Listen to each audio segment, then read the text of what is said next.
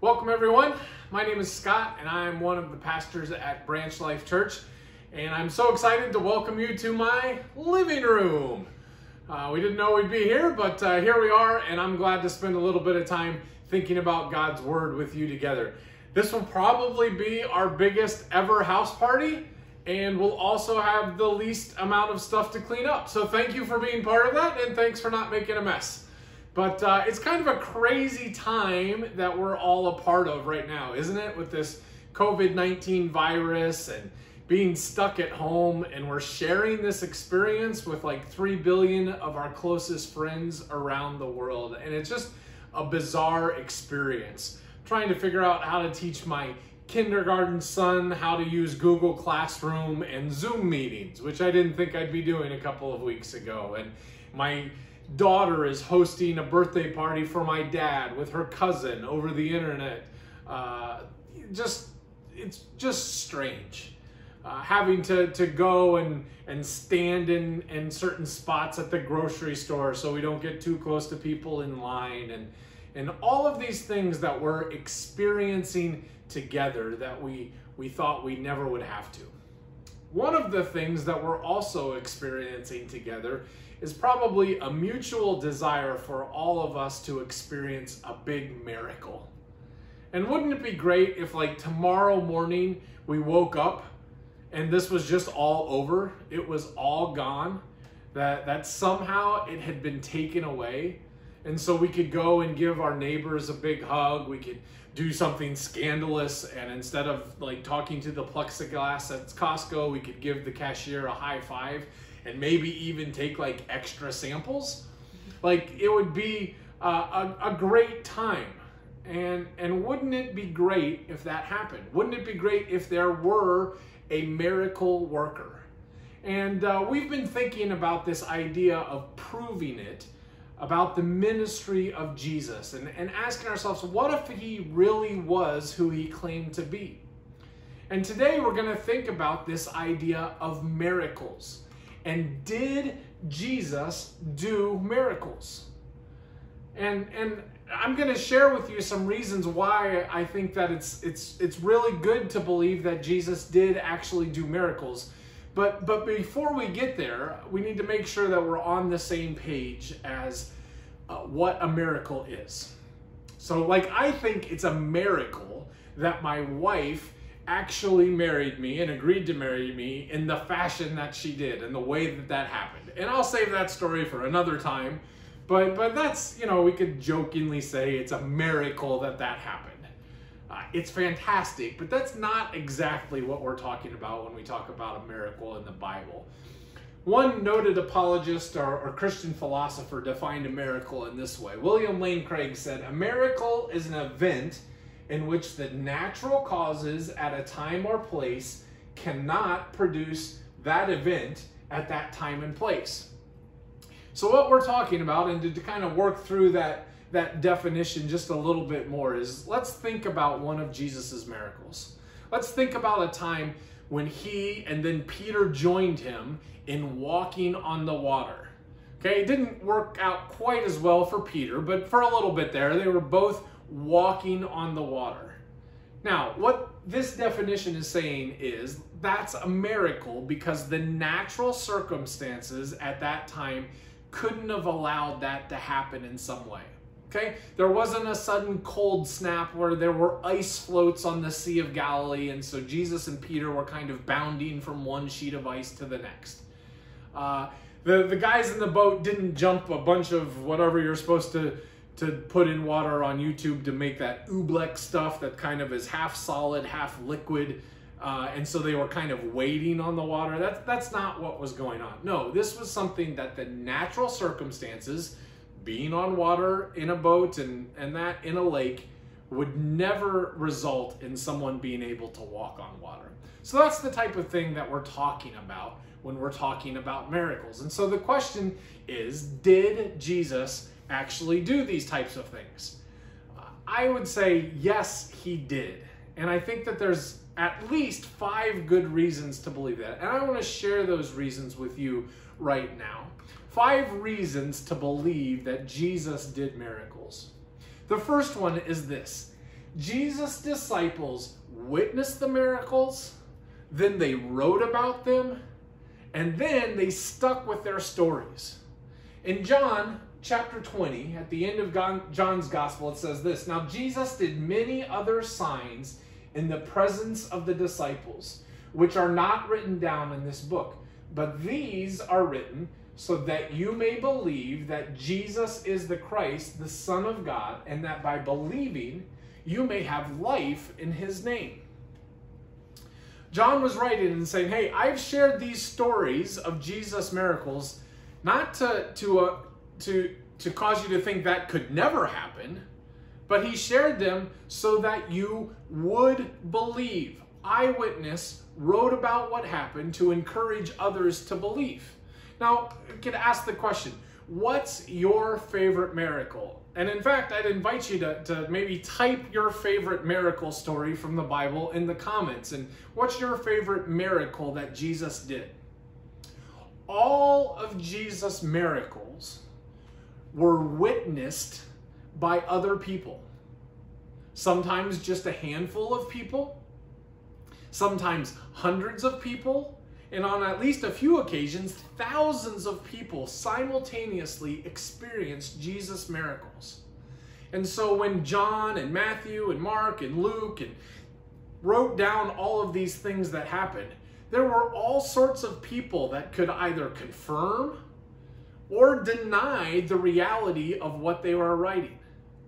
And yet John, who probably wrote his gospel the latest, still at the end of it said, hey, I've written these things down so that you can believe. And by the time John wrote this down, he was in exile for his belief in these things. Many of the other disciples had begun to be persecuted and even martyred for their faith, and they all stuck with their stories, even though they were losing their life. And even though if they were false, people could come and confront them and say, what are you doing? But they witnessed them, they wrote them down, and they stuck with their stories. That's the first reason why I think it's really credible and it's a good idea to believe that Jesus did, in fact, do miracles. The second reason is that the disappointed didn't question the miracles. The disappointed. Well, who in the world am I talking about?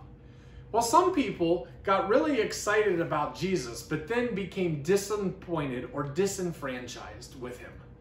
One of the most famous accounts of this involves one of Jesus' greatest miracles, or most famous miracles, and that's the feeding of the 5,000.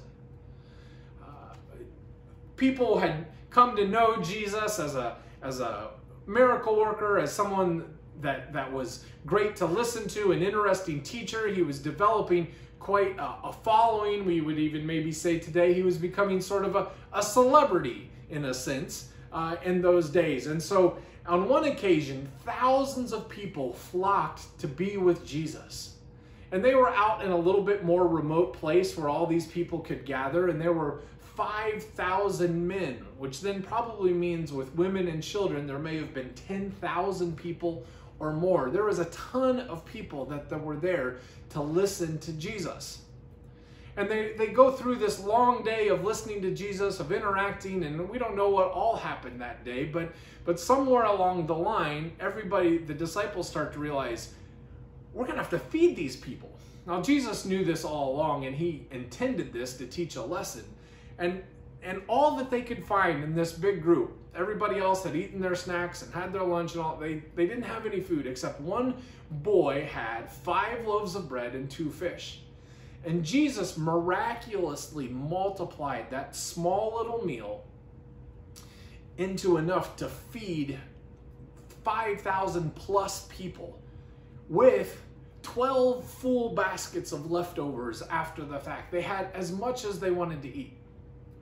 After this event, the disciples left that night and took a boat across to the Sea of Galilee, to the other side of the lake, or that small sea. Jesus, in another miracle, joins them. We won't go into that, but they're both then gone. Everyone's gone, the disciples and Jesus, to the other side of the lake the next day. The people there that had gotten the food yesterday wake up and say, where'd Jesus and the disciples go? So they follow and they come to Capernaum, the city where they were at. And they wanted another meal. Like, this is a good deal. We can listen to Jesus. He might do a miracle. We get free food.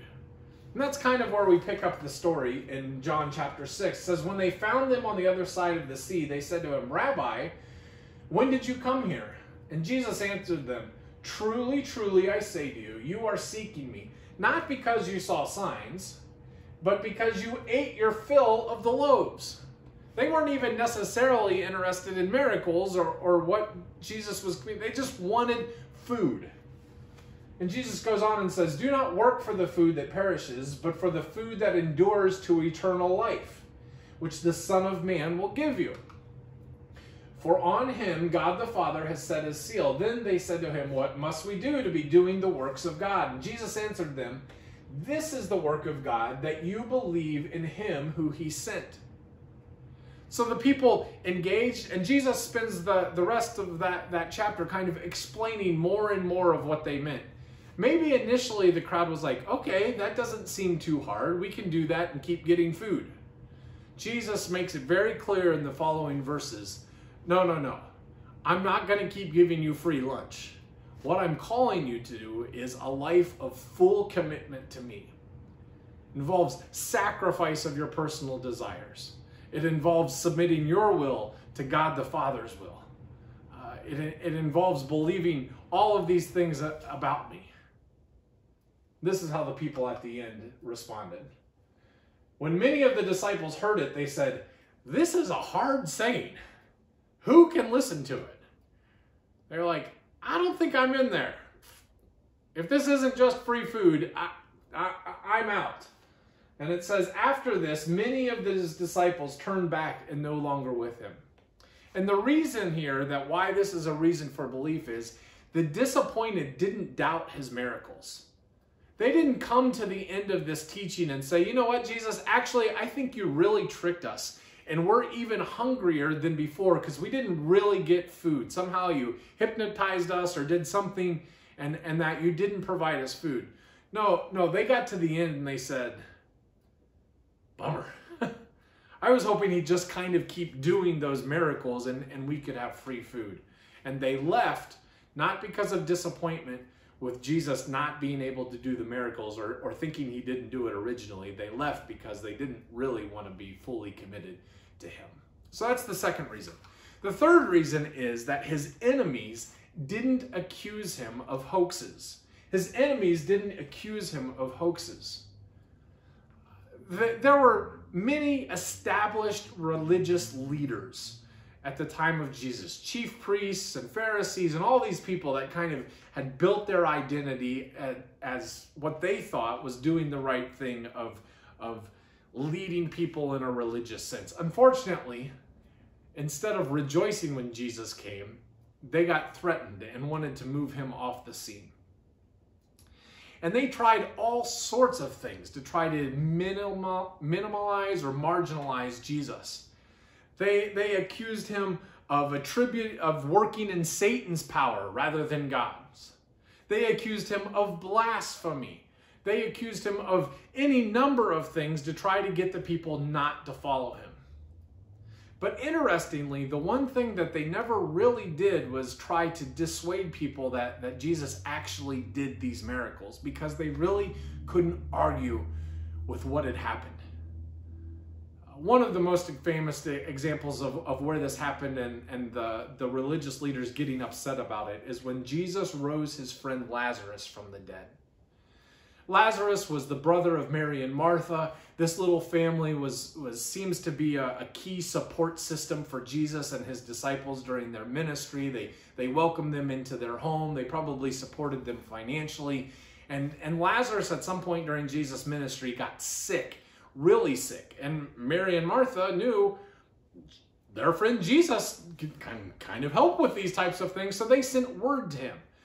Jesus, interestingly, chooses not to go, knowing that his friend Lazarus is going to die, because it's going to bring more glory to the Father. 4 days later, Jesus shows up, and sure enough, Lazarus has been dead for a considerable amount of time. Mary and Martha are distraught because of this.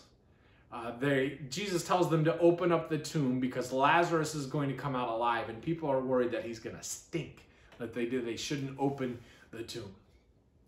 Lazarus is miraculously restored to life at Jesus' command for him to come out of the tomb.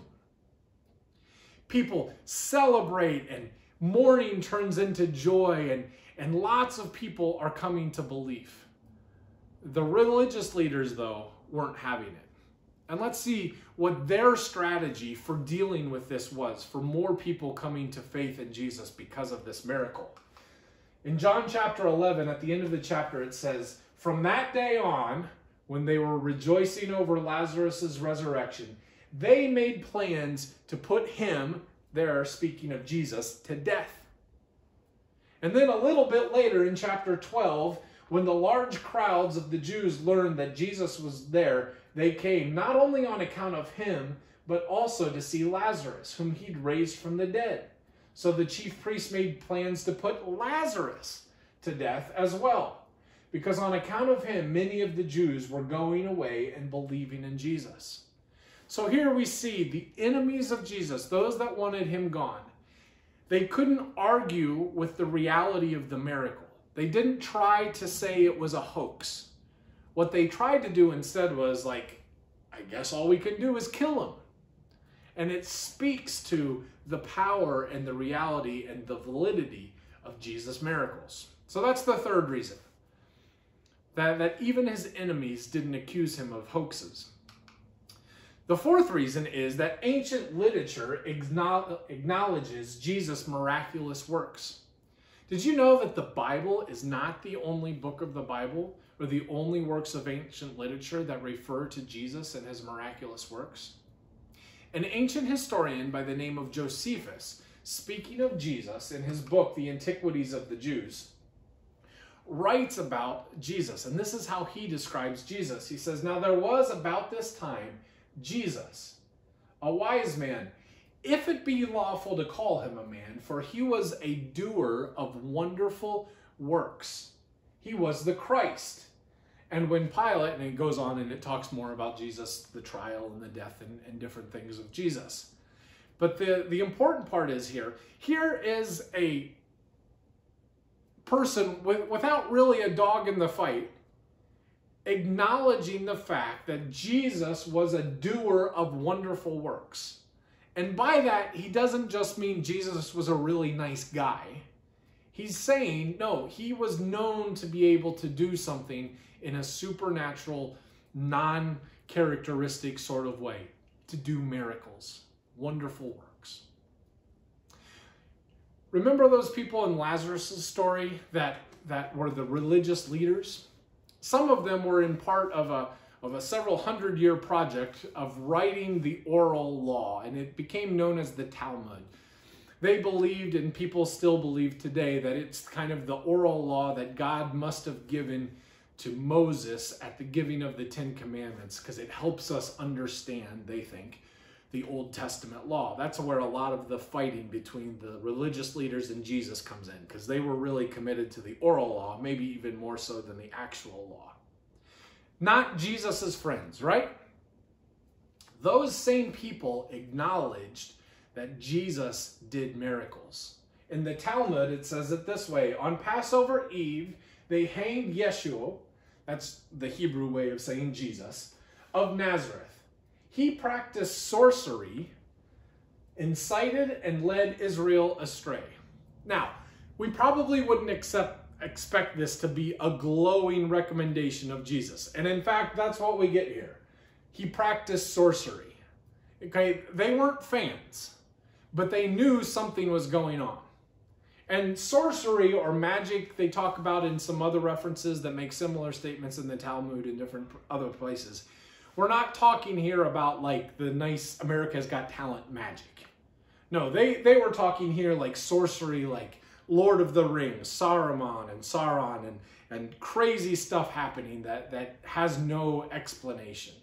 So even they acknowledge that Jesus did these types of things.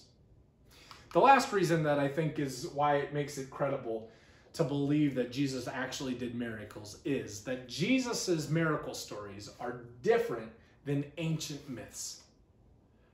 I'm reading through the Iliad right now again, and it's filled with all sorts of fantastic and interesting stories of the gods and how they interacted with mankind and all of this stuff from Greek mythology. A lot of it's not appropriate to talk in this setting, so don't worry, parents. You don't need to cover your parents' ears.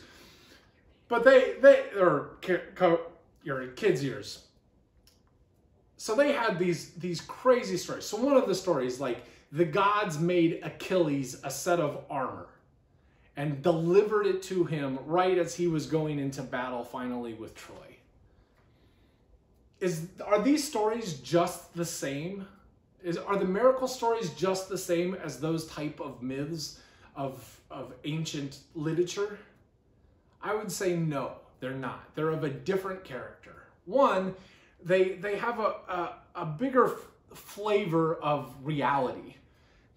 Real places, real situations with real people by name that were there. And then two, contrary to like the Iliad and that were told orally and developed over hundreds of years, they were written down and told while people were still alive. And so once again, people could come in and confirm or deny these type of events.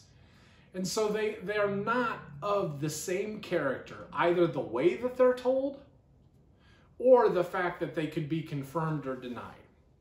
So these are just some of the reasons why I think the answer to the question, did Jesus do miracles, needs to be and should be and has to be yes. Yes, he did do miracles.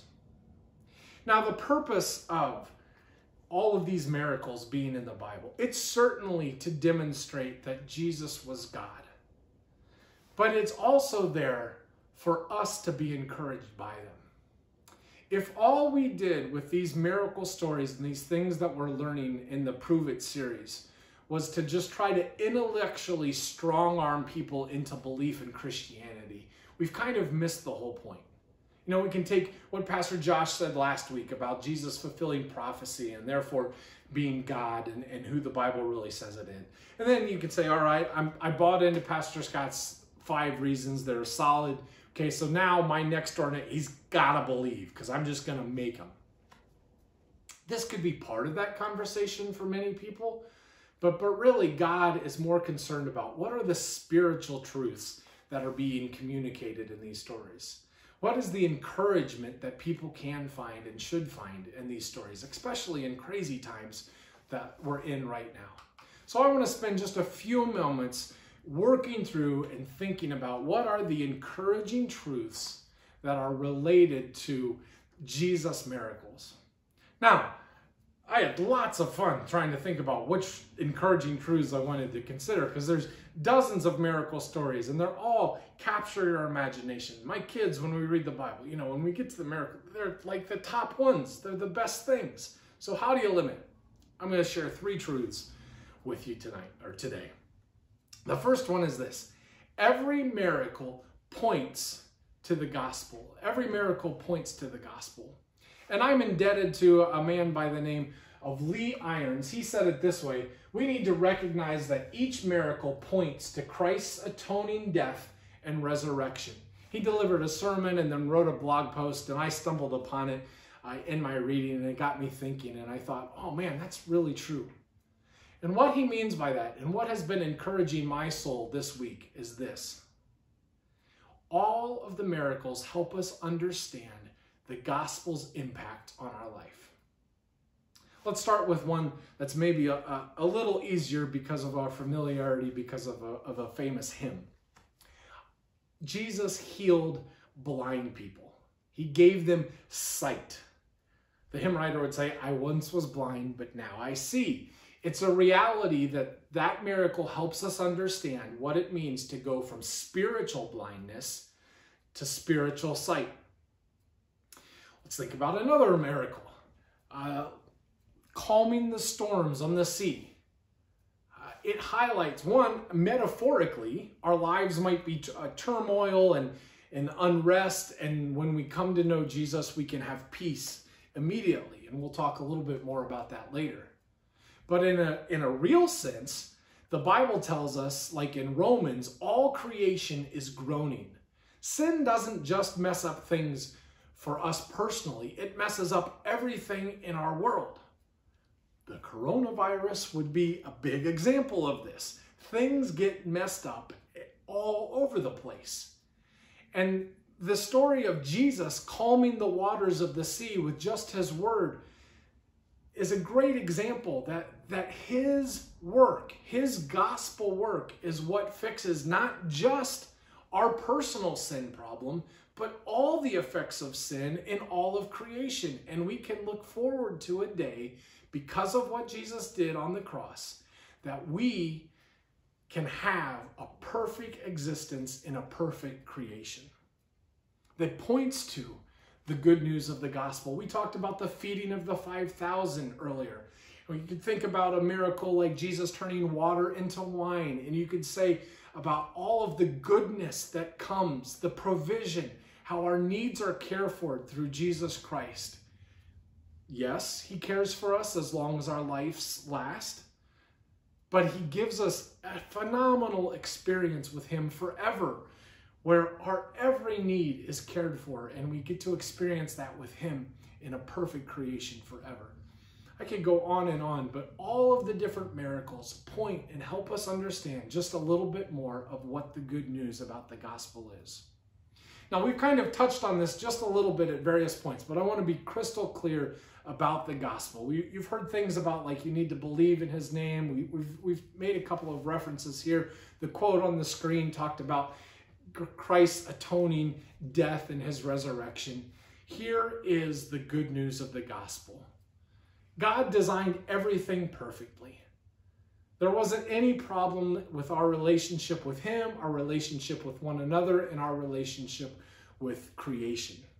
God said there's only one rule to the original humans, Adam and Eve. You can't eat the fruit from one tree, the tree of the knowledge of good and evil. Adam and Eve went ahead and did that. They stepped away from God's design, and it broke their relationship with one another, it broke their relationship with God, and it broke their relationship with creation. And ever since then, every one of us has taken steps away from God's perfect design. God calls, whenever we make those steps away from his design, he calls that sin. And what happens then when we sin, we know it, we're not content with it, like we know life, and so then we start pursuing things to fix it. So we might look to other relationships. We might look to our beverage or food of choice. We might look to just working really hard and forgiving about it. We might look to vegging out with Netflix or whatever the case may be. But the problem is all of those things take us further and further away from God's design. And God knew this, and he wants us to live according to his design. So he provided a way to step in. And that's where Jesus comes in. He sent Jesus to the world. Jesus lived a perfect life. He never sinned. He always did what was right. And yet he was still killed. And that atoning sacrifice, that's what it's talking about. He died taking the place for our sin. He paying the penalty for our sin through his death on the cross. Because he was God, it has infinite worth. And then he rose from the grave, saying that he has victory over death and sin, and that we can have life with God forever. And the Bible says that when we repent and believe, when we turn from pursuing our own ways to try to fix the brokenness in our world, and we believe in God's design for fixing that through Jesus Christ, we can have life with him forever. And I would invite you, you can experience that right now in this moment if you have not yet done that. And you can just say in your heart or even out loud a simple prayer like this that says, God, I know I'm a sinner.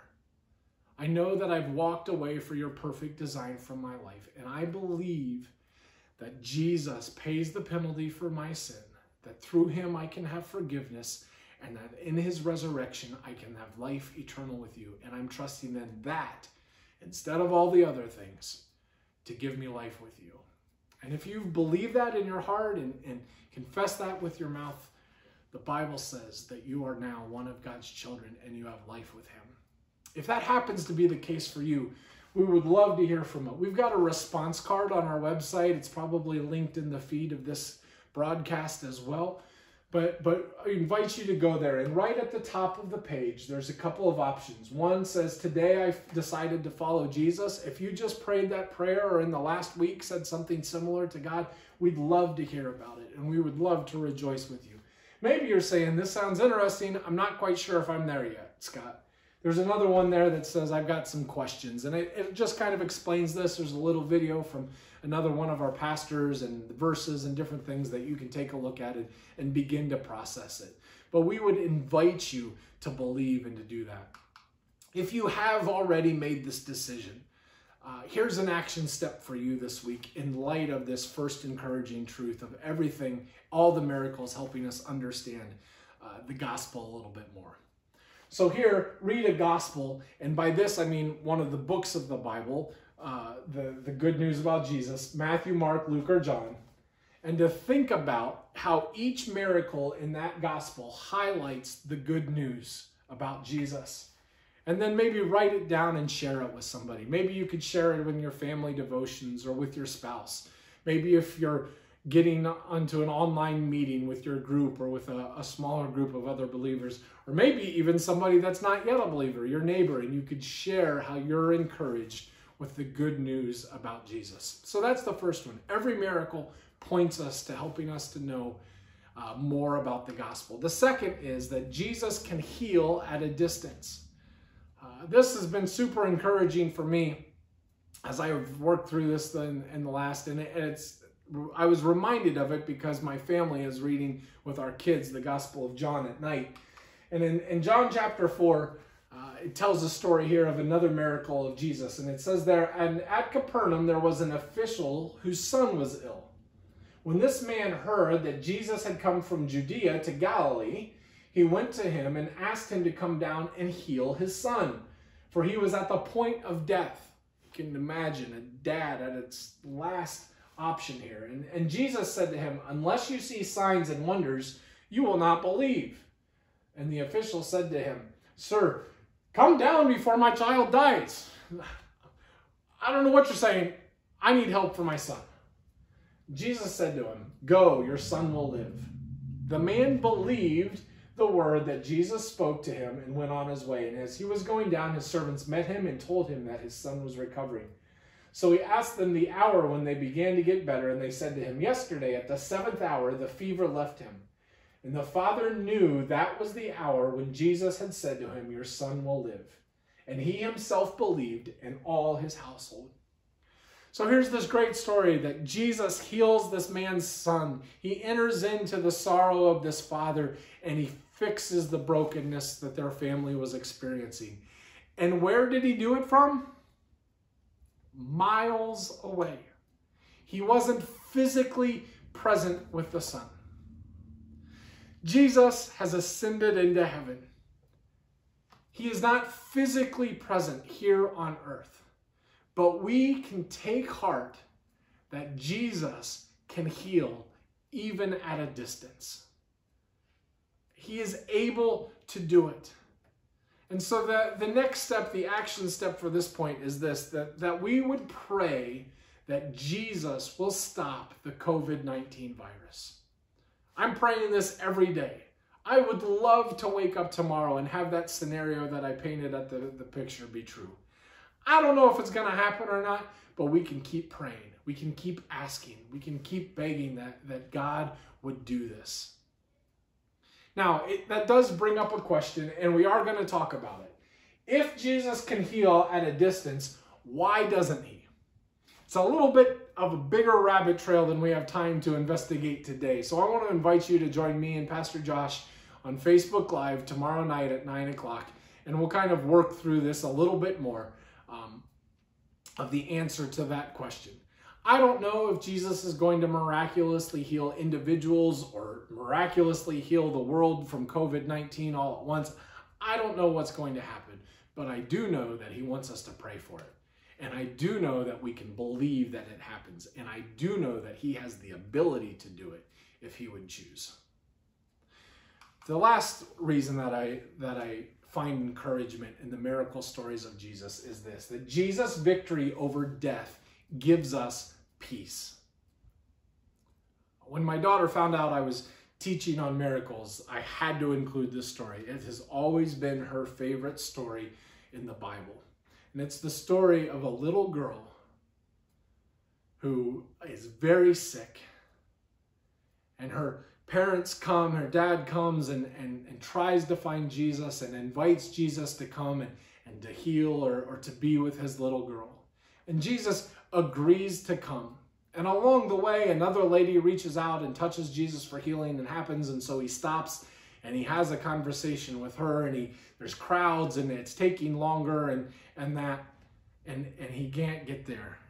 And then the father, somebody else from the household, comes and he gets the worst news that I can imagine getting as a father. And that's where we pick up the story here in Luke chapter 8. It says, while he was still speaking, someone from the ruler's house came and said, your daughter is dead.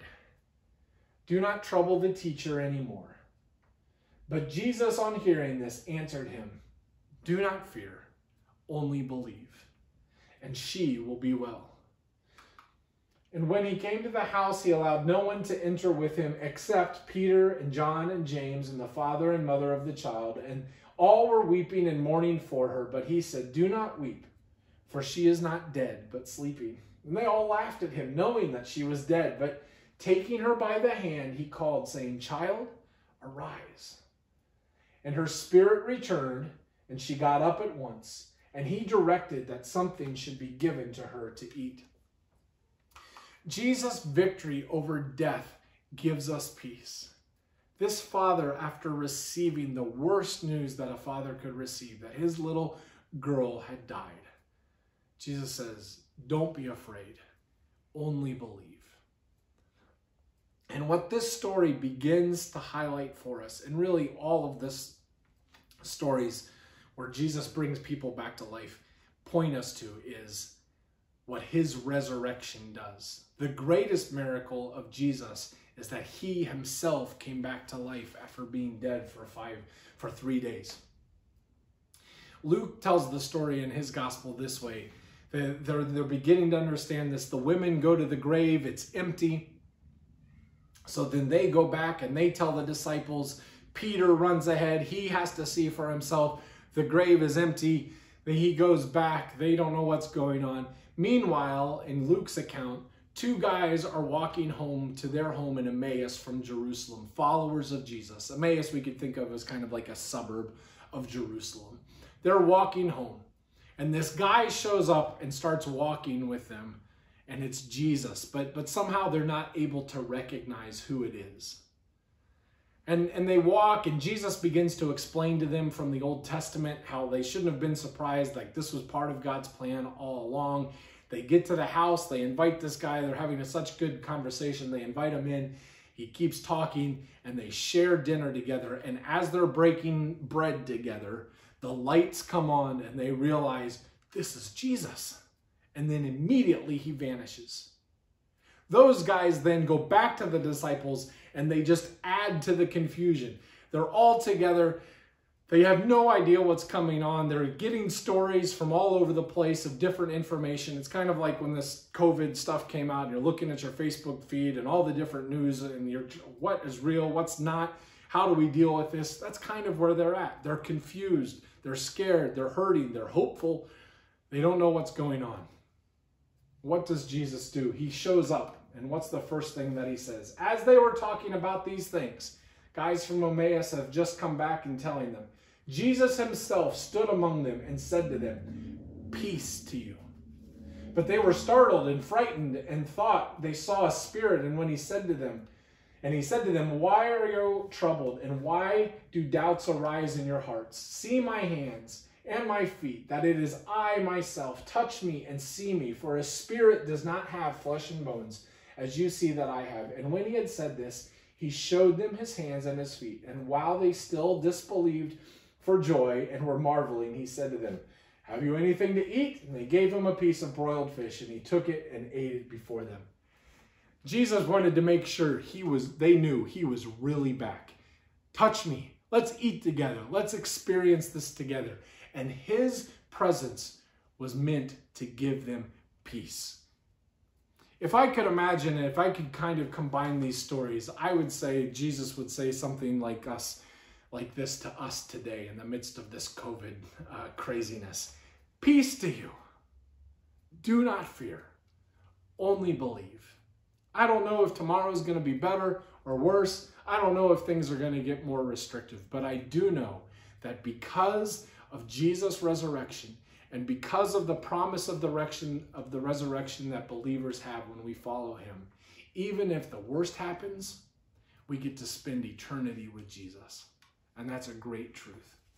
I would invite you to participate as you're able in the morning prayers that Alex and Alex are recording and doing. They get on at 6 in the morning. God bless them. I usually jump on a little bit later and listen, and that's fine. That's the whole design of it. But it's a way to just keep reminding of ourselves of the peace that's available through Jesus Christ by starting our day by talking with him.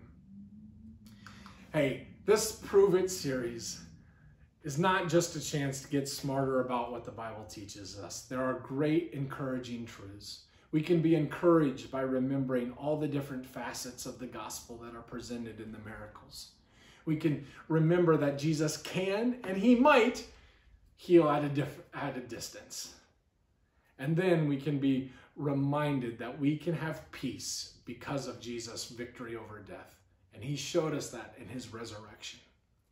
I want to pray with you and for you, and then I invite you as our worship experience continues to fill out the response card and let us know how you're processing these things as we experience them together. Let's pray. God, I thank you for this chance to connect together. I thank you that Jesus did miracles, and I thank you that it's not just something that makes us smarter or better to pound people into belief, but that you have encouragement for us because of who Jesus is. Help us to live confidently. Help us to live peacefully. Help us to communicate those things with hope to the world around us. In his name that we pray.